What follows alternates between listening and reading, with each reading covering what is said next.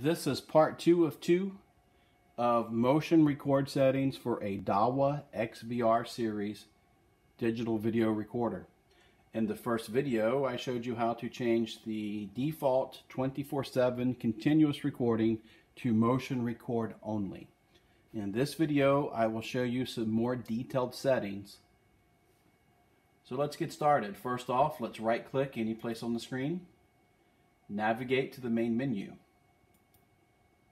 Once you are in the main menu, click Alarm. On the left-hand side, make sure you have selected Video Detect. By default, the first tab in this screen is Motion Detection, and it should be highlighted blue. In our previous video, we enabled motion detection on all channels, as indicated here by the blue slider. What we will do now is set sensitivity and set motion masking. To do that, come over here to the top right of the screen and you will see it says Region. Click the setting box beside Region.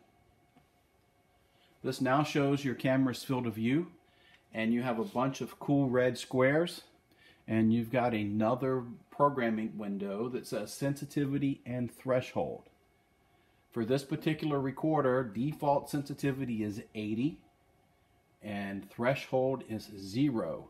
And this is 0 through 100. Sensitivity is how sensitive the system is to a pixel change or motion change, and threshold is the amount of change the system needs to see before it decides this is a motion event and it records the event to the hard drive. What I would recommend is to bring this setting down between 60 and 65. This is a good place to start. You may need to adjust up or down to account for the particular scene your camera is looking at. Also, the threshold, I recommend increasing to 8 to 10. The reason for these changes, especially in outdoor scenes, is to keep leaves and clouds, insects, and rain from triggering motion events and filling up the hard drive. Once you have set your sensitivity and threshold, simply move your mouse into the field of view, and now we can set the motion masking. As I mentioned earlier, if the cell is highlighted red, it is detecting motion in that cell. You change the cell clear to disable motion detection in that cell. You can also drag your mouse over and do large areas at a time. So what we are doing in this particular scene is turning off motion detection where we have trees, leaves, and sky. And as I said earlier, anywhere you have branches and leaves moving around with wind and the breeze, there's no reason to record that and fill up hard drive space. It also makes it difficult for the end user to go back and search motion events when all they're getting is leaves. Also, any cameras that are seeing sky, I also recommend that you mask that out, because any lighting changes due to movement of the sun, movement of the moon, airplanes, and obviously clouds blowing by will also set off motion events with these recorders.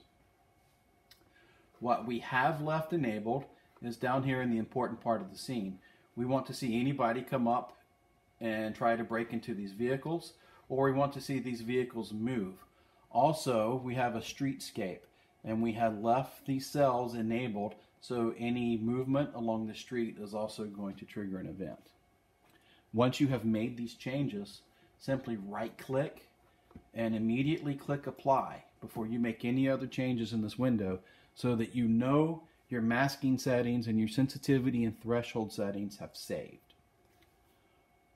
Another item I want to point out in this window is anti-dither.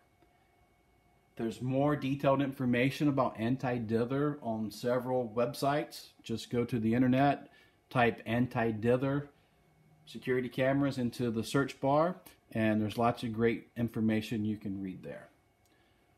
For this demonstration, I'm going to change this to 3 seconds. And the reason for that, anti-dither, is the amount of time the system is looking for motion after it has detected motion. So for example, a bird flies by the field of view, the system sees that as a motion event, and for 3 more seconds it's going to look at the scene to see if there's any additional motion. If there is additional motion, it's going to keep extending the video clip. So obviously, the longer you have your anti-dither set, the more prone the system is going to be to record nuisance motion triggering. You do not want this set for 0, and even 1 is too low. So 2 to 3 seconds is just about right. That way, if it does film a moth, that hopefully the moth flew away and we're not continually seeing the moth flutter around the camera and fill up the hard drive. Flying insects, rain, all of those sorts of things. So this is just one more way to help with those nuisance triggerings. Other settings that you have in this window is send email, click the buzzer, snapshot tours. You got lots of options here with this recorder. I do, however, recommend that you do not send email on motion recording. If this is your recorder, you're filling up your inbox with a lot of notifications from your recorder that are just going to annoy you. If you're an installer and you're doing this for an end user, the same thing. They're going to call you in about 3 days to come turn this feature off because their inbox is full. There's other ways to get an event with Dahua systems called IVS, and I'll make some other videos to show you guys how to set that up. Once you have finished your sensitivity, threshold, and motion masking, you've set your anti-dither to 2 to 3 seconds, click apply. Save all of your settings. You can come up here to the channel drop down and move on to the next channel.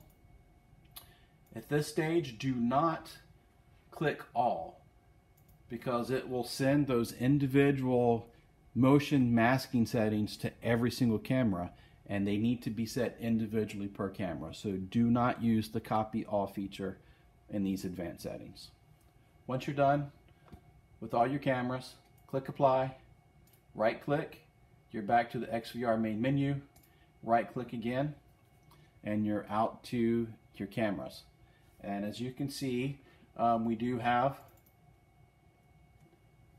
some leaves and branches swaying in the breeze, and we do not have our little running men, so we have successfully set the sensitivity and masked out these areas to prevent nuisance motion triggering.